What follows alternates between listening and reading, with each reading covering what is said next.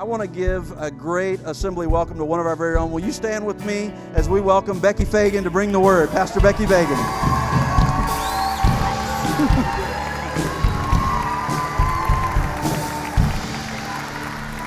Awesome. Good morning, everybody. How's everyone doing this morning? Are we awake? Are we ready?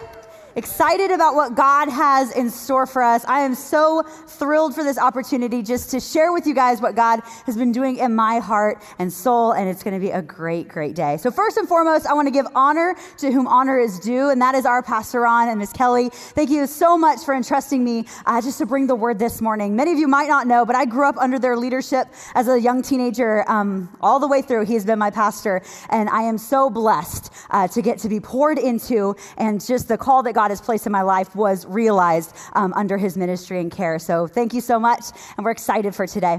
So before I get into the word, though, I do like to give a general introduction of myself and my family, because many of you might not know me if you don't have kids in kindergarten through fifth or maybe beyond, because now they're growing up and it happens. Some of them are teenagers now, and it's freaking me out. But anyway, or in the production mode that often you see me in a silly costume or in front of an amazing set like we had a couple weeks ago.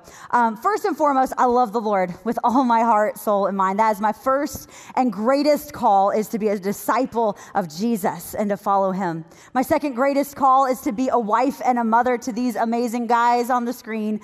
Jimmy, I love you so much. He is my support and just my covering. And my son, Zeke, he's almost 4. I can't believe it. But I can't believe just when God gave me that call and gave me the mandate, what that meant for the ministry that God would use me to do. And so I love my guys.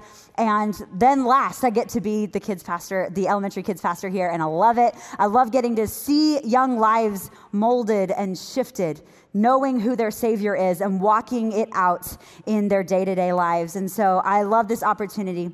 The last couple of weeks, Pastor has been on this series about the Master Class for Life, where we've been studying out of 1 Peter chapter 4. And in one of those services, he was talking about a different verse, but the Holy Spirit sometimes directs you somewhere where it seems like you're just getting sidetracked looking at your Bible notes. But he directed me to chapter 4, verse number 11. And it says, "If anyone speaks, they should do so as one who speaks the very words of God. If anyone serves, they should do it with the strength that God provides, so that in all things God may be praised through Jesus Christ. To him be the glory and the power forever. Amen." And as I get into today's message, I want us to remember that I'm here to deliver a message that God has spoken into my heart. But what most of all I want everyone to hear in this room is a fresh word from heaven, a fresh word from God, because I believe that he is here in this room. We've ushered his presence through prayer and praise, and now he's ready to speak something fresh and new. So as we get into the message, I just want to start with prayer. And when I pray this way, I like to have my hands out because I'm ready for something awesome from my Heavenly Father. This is the position of God. I'm ready to receive from your word. So if you want to join me in that position, and we're going to pray that our hearts would be good soil, that we'd be ready to receive what God wants to say to us. Father, I love you. I thank you for your word and your promises. God, that you are so good.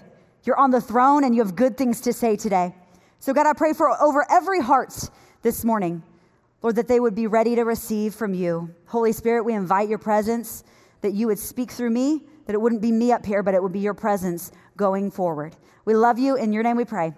Amen. So as I get into today's word, I have a first key verse that I want to look at, and it's found in Genesis 8:22. This is what it says. "Seed time and harvest, cold and heat, winter and summer, day and night shall not cease." Now, this portion of scripture happens after the entire world was flooded. It was a restart. There was sin all over the place, and God was like, enough is enough. So we have Noah and his family and all the animals, and then the world was flooded. The water goes down, the rainbow appears in the sky as God's promise to us that he is going to be faithful. He's going to take care of us, and this is never going to happen again. And then this scripture comes forth, and it says seed time, harvest, summer, winter, cold, heat. These things are just going to keep on going as long as the earth is in orbit, as long as we are moving. This is the nature of how things are going to go. And it's so true in our own lives. It's true in nature that there's a time to sow seed, there's a time to wait, and then there's a time for awesome harvest. We love harvest. It's the best part of it all because we've put in all the work in advance. We waited the time that felt so long, and then we get to gain something awesome out of what we put into the ground. So this year, I started into a new endeavor. We moved into a new house last year, and the first spring, I just put in some flowers in our front flower beds. And it was so exciting to watch them bloom and grow. One of my favorite things in my front is my lavender bushes. I love lavender bushes. Many might not know this, but me and my husband were married in a lavender farm, like surrounded by lavender bushes. So yes, I love them. I love the scent. It's amazing. So when I saw my lavender bushes doing so well, I was like, well, I kind of have a knack for this maybe. I think I can do a little bit more. So I loved seeing the flowers. And so this year, spring came, and I said, this is the year I'm going to grow something that we can actually eat. We're going to get some veggies out there, and it's going to be awesome. So if you know anything about me, I get really amped and really excited really easily. I love a new project. I love getting my hands dirty, especially I found something new that I like to do was getting in the dirt, digging things up and just seeing the beauty of our handiwork. That's why for our 4th grade missions trip this year, we planted some flowers over at Rose because I think everybody needs fresh flowers, right? Like it's so beautiful and so much fun. So anyway, I get excited. We go to Costco and we get our kit to get the flower beds going. I buy tons of dirt, fertilizer, and then the youth team, they were selling some plants in April, right? I think April is when I bought them, all right? So I bought the starter kit for the garden. All right, so it's going to be peppers, it's going to be more lavender, it's going to be basil, parsley, and these amazing tomato plants. I was like, okay, I am ready. I'm so excited to get this garden going, and we're going to eat all the veggies. I'm going to make a ton of salsa. It's going to be awesome. This is going to be great. I even got gardening overalls for my birthday this year because I am a gardener now. I dress like one. I talk like one. I am ready. So I'm ready. I got my plants. They got delivered. And I was like, okay, here we go. Time to put them in the ground. So I get all my plants lined up in a cute little row. And it looks awesome. I posted about it if you follow me on Instagram. And there's my son with the wagon. And oh, it is adorable, right? So we've got this garden going. And as I put the things in the dirt, it was so much fun to watch every day. There's a little growth. It's a little taller than it was yesterday. I see a flower. So each day we would go out a little bit and I would get the weeds out and I would give a little sip to the plants and just take such good care of my plants. This was my new hobby. This is my destiny. This is my purpose in life, to grow things. So here I am and I'm so excited. Then it gets a little busy and a little rainy. We had in May, we had some downpours and it got soggy in our backyard. And so those walks out there became a little slushy. So I'm like, you know what? There's a window. I can see them from here. They're still growing. I mean, they've got the sun, they've got the water, they've got great dirt. Things are good. So it's growing, it's doing its thing. This is no problem. So days go by, and then, not just the rain, but then it gets, this thing called surge comes up, and I get a little busy. Like, things happen, and, I'm just so tired. I don't want to go out there. Oh, it's so hot. It's just a stress. Okay, well, they're growing. They'll be fine. So weeks go by, the bush gets bigger and bigger, and it's, my tomatoes have gone insane. To the point where from the window I could tell that the vine had crossed over not just into its flower bed, but the flower bed next to it. This thing had become a beast. I used the Miracle Grow, and it was a miracle. It grew. It was huge. Crazy. So enough was enough. And one thing, like I said, I get excited about these projects. I go all in and it's going to be great. One thing I don't do sometimes is research. And so when I had tomato plants, one of the research things you would have figured out if you would have looked it up online, any Google search would do, you would know that you need to put a cage around any tomato plant. People know that? Is that common knowledge? I hope so. If not, here you go. This is learn from my experience, okay? You put the cage on. So I had not done that, and I knew it was out of control, so I was like, okay, Jimmy, we're gonna go to Home Depot, we're gonna pick up the stuff, and it'll be fine. It'll be fine, we'll just put the cage on it. It's not that far gone. We'll survive, right? So it was a Saturday night after Rose campus service, and I was like, okay, I'm going to get out there. I have 1 hour of sunlight left. This is the moment. It's going to happen because it had been hot, right? And I'm like, I don't want to be out in the sticky heat. We're going to do the evening heat. It's fine. So I get out there, and to my amazement, these plants, oh my goodness, they had gotten so huge that I had 5 plants, only 3 were able to be salvageable. The rest of them I actually had to pull out completely because they had gotten all twisted and all crazy. They were choking out my lavender in the back. The lavender in the back is no more. It's done.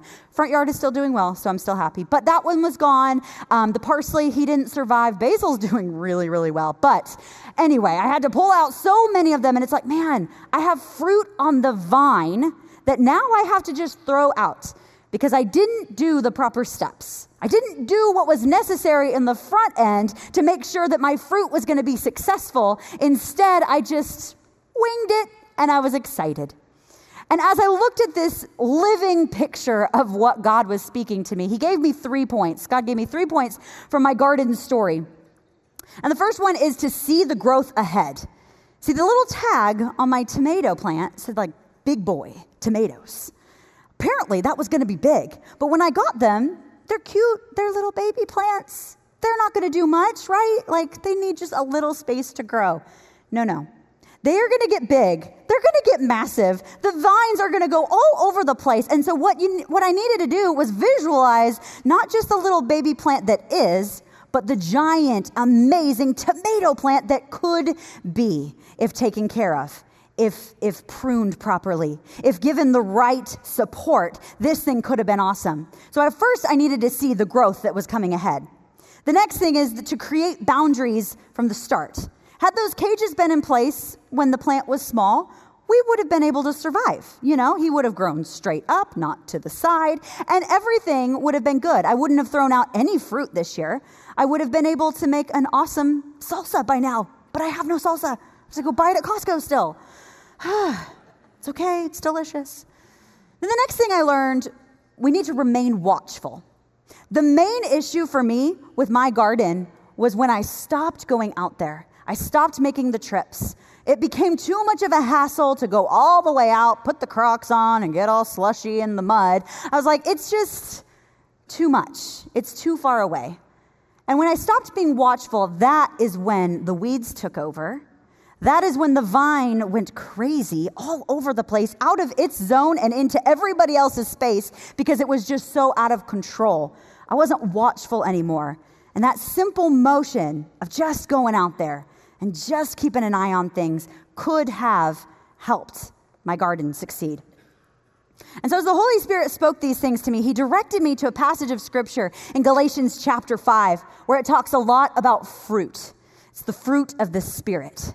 And you see, a lot of times in kids ministry, I love these things that I like to call the tool belts for life, right? There are certain passages of scripture that we start out at an early age. Midweek, we do this thing called our PIN program, where we have different things in scripture that we say, this is most important for our young people to know, so that they can take on a world that is very dark and getting darker by the day, but we know by the power of God's word and his spirit that they will be successful.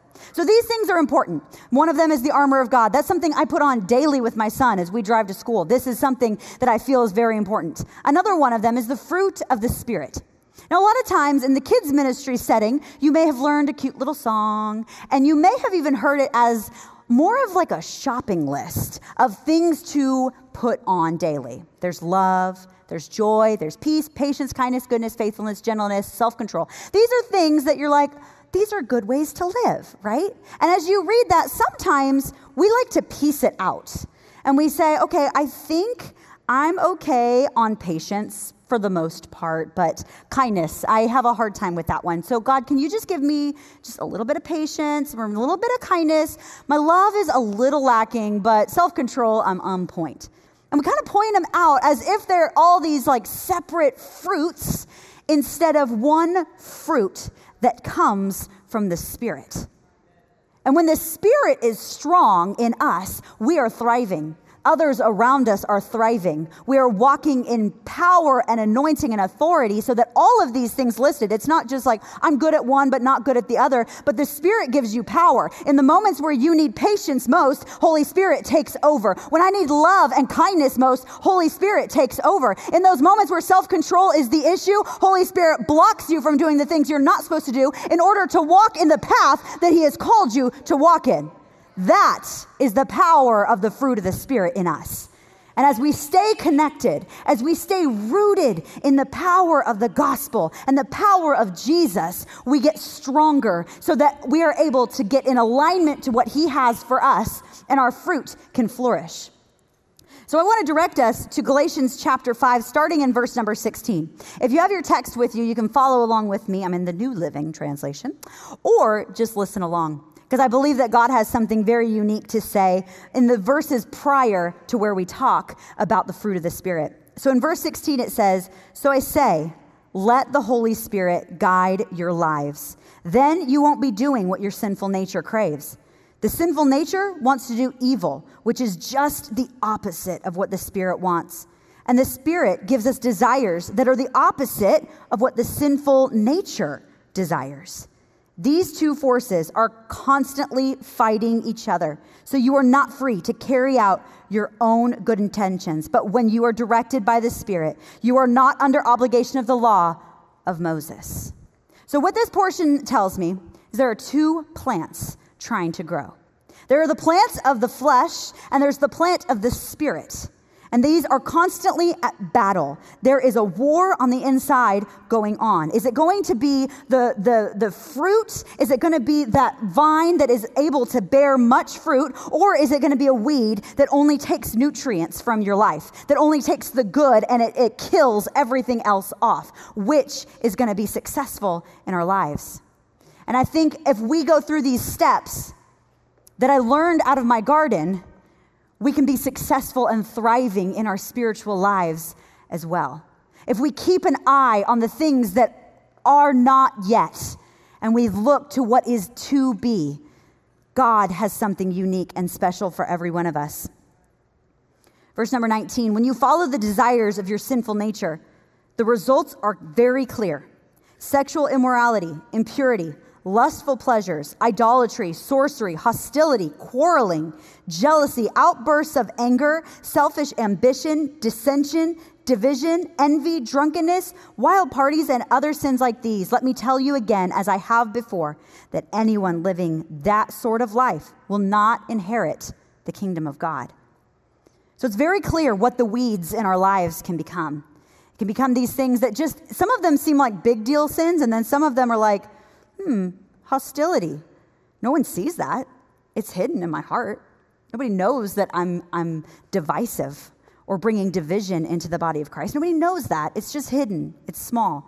And just like those weeds that want to make their way to take all the nutrients of this mighty plant that could be, that's what these works of the flesh, these fruits of the flesh can produce in our lives if we aren't mindful, if we're not watching out, if we're not getting in alignment with what the Lord has for us on a daily basis.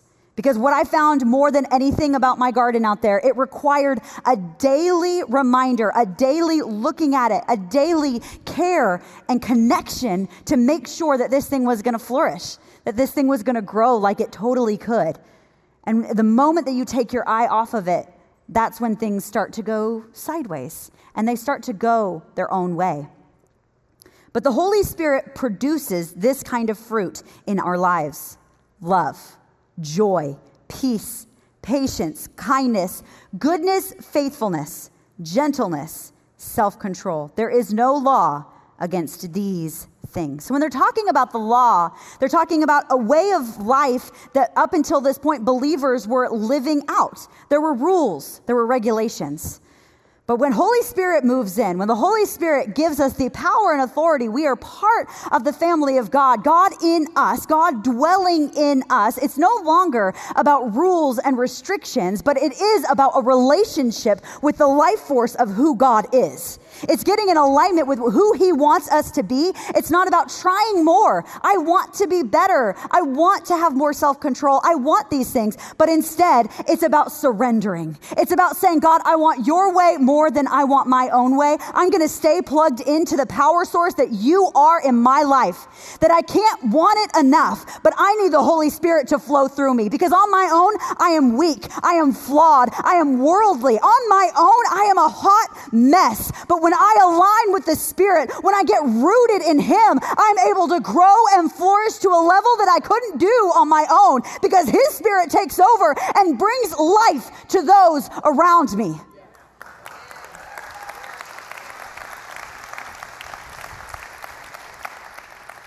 So we need to see the growth that's ahead of us. It's easy to look at our faith level and see it maybe small and just a starter thing. See, for me, I didn't even start my garden with seeds because I didn't trust myself to be able to bring them to a baby root at that point. It was like, let's just try something that's already there. And some of us, we're just starting out and we're just starting to see the green of our faith and we're not seeing fruit yet. That's okay. Seed time and harvest. We do the work now. We put the boundary in now. We stay watchful now, even before we see any fruit existing in us. So that gives us a free pass for people in this room to give each other grace, to give each other forgiveness, because we're all on a journey together. The Holy Spirit is developing things at different rates in every single person. So we have no reason to judge. We have no reason to point a finger, but we do have reason to partner together, to stand firm, because we're all in the same fight. We're all in the same journey towards heaven. Our desire is on earth as it is in heaven. His kingdom come. His will be done. Let me be in alignment, and I want to be part of that kingdom.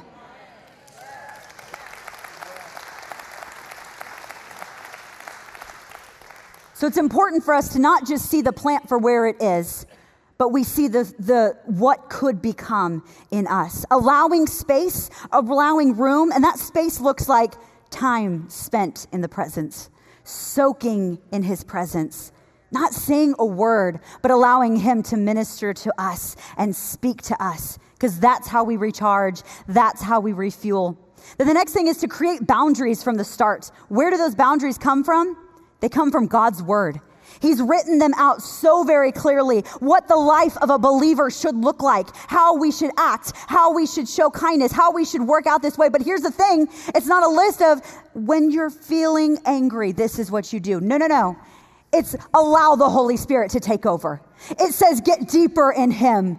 Press into the promises. Press into who he is. When you're feeling your love or your joy or your peace are somewhere else, that they aren't near you, you say, Holy Spirit, I need you. I'm weak in these areas, but I thank you that my weakness is your strength. You come in, you eclipse me, you go before me, that you are fighting my battles, that I don't have to have it all together. Hallelujah. That he has it all together, that I am relying on him. He is my strength. He is my source. He is all that I have need of, that I don't have to come up with this stuff on my own.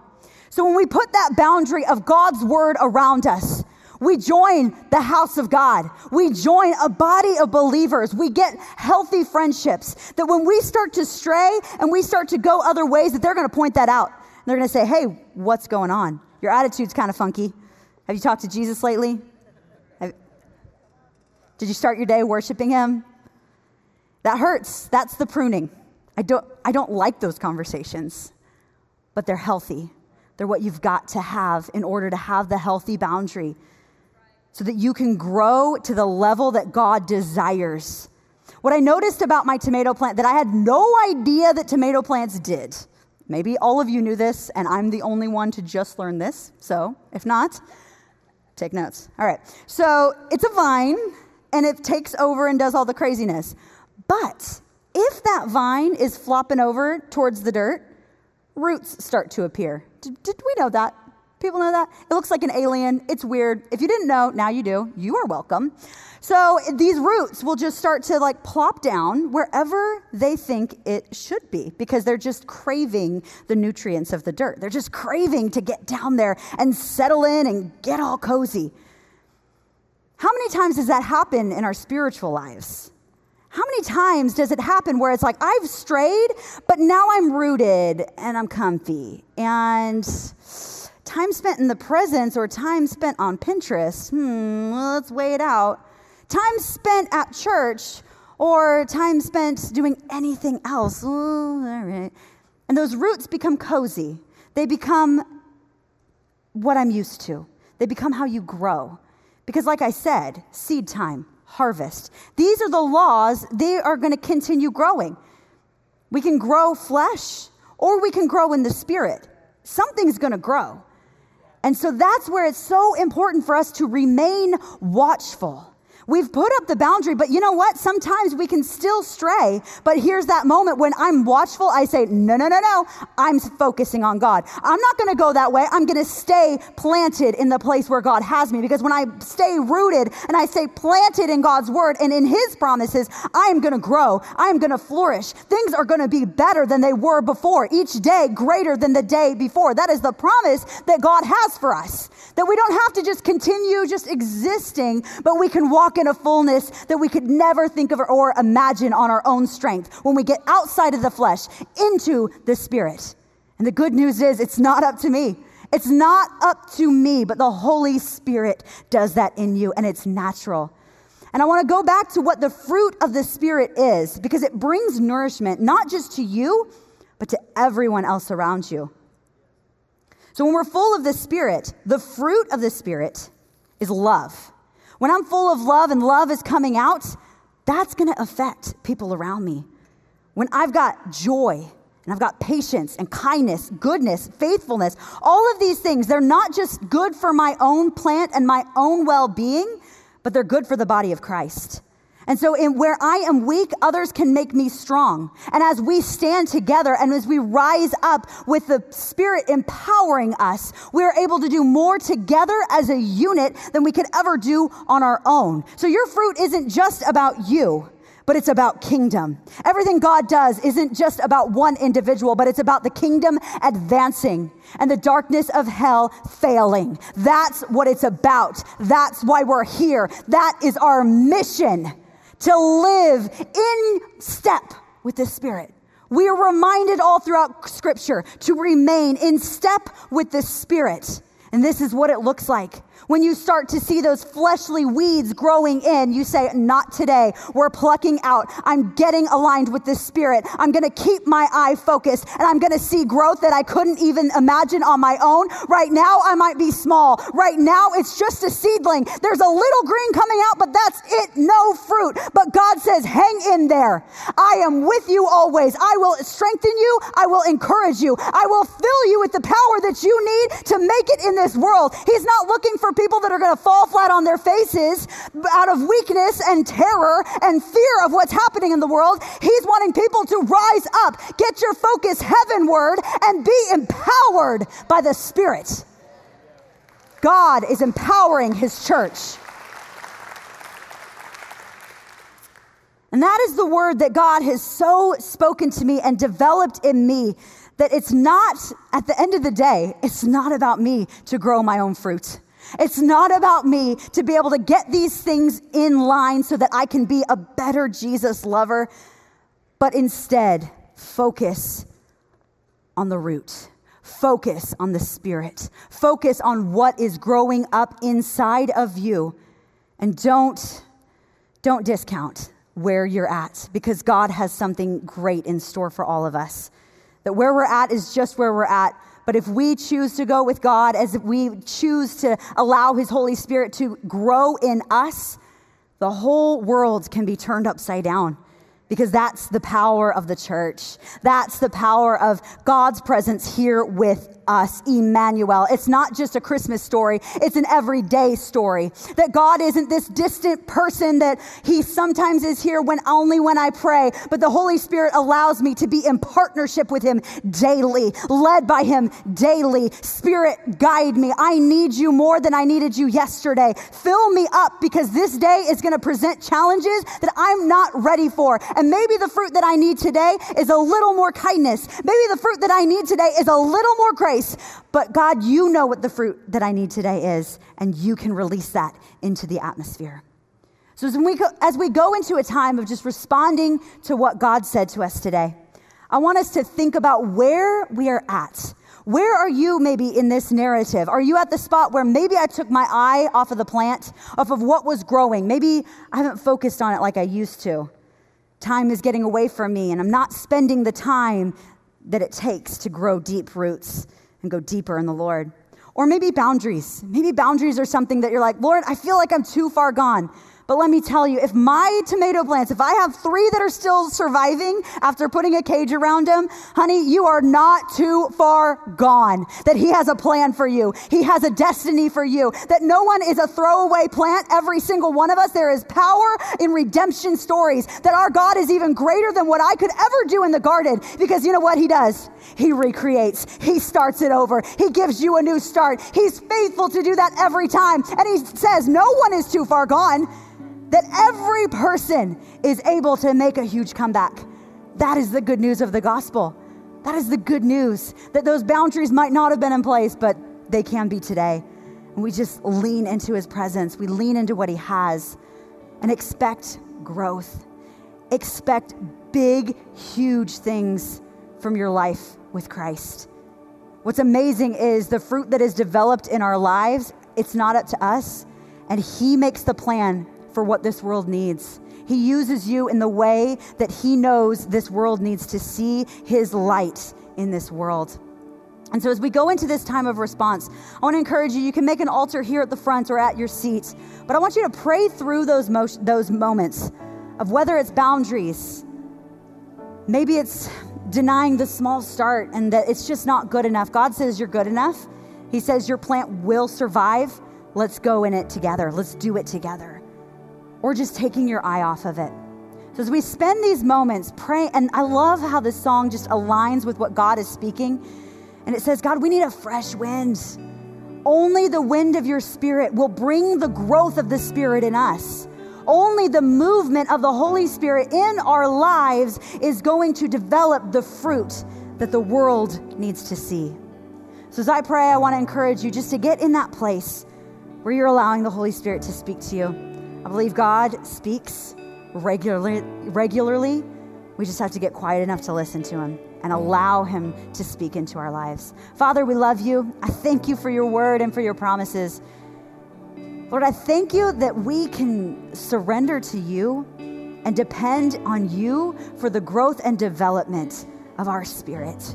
And so, Lord, as we go into this time of just responding and reflecting on this word, I pray, Lord, that you would breathe fresh life over this room. I pray that you would breathe something fresh and new, and that, Lord, that we would hear from heaven today as you speak in these moments where we invite a fresh wind of your Spirit. It's in Jesus' name we pray.